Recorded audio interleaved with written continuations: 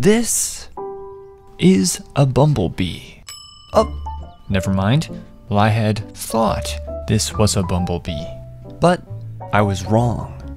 Because take a close look at its rear end. Notice how it has a smooth, bare bottom. It's so smooth, I can see my reflection.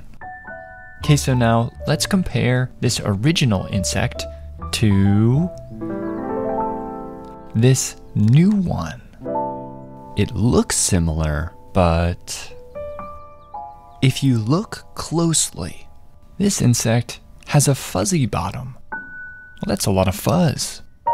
We've been fooled by a bug. Devastating.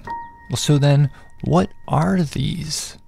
The insect with the fuzzy bottom is a bumblebee.